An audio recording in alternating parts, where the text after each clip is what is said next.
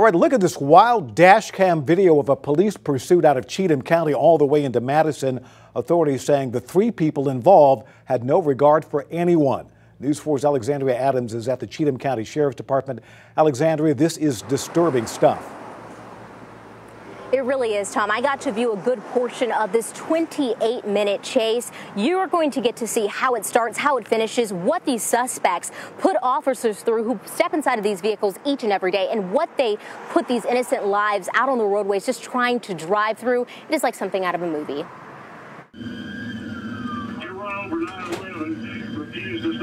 Is this one of the worst pursuits you have been a part of? Yes, ma'am. Lieutenant Ken Miller at first tries to stop the three. They're not having it.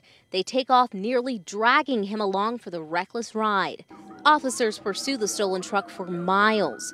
The suspects show no signs of stopping, driving over the line and speeding down this curvy road.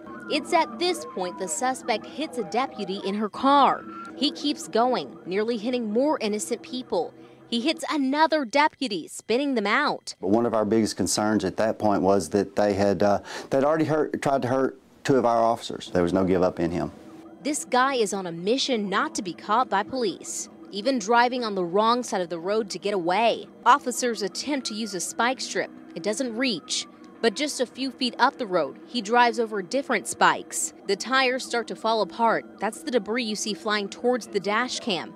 He nearly hits these motorcyclists. It's not until the suspects reach the intersection of Gallatin Pike and OHB that they're stopped. Hitting this truck and about 6 other cars, it finally comes to an end. He drove that way for so long, like, you know, he just felt like he was going to get away with this and that there was no consequences for his actions.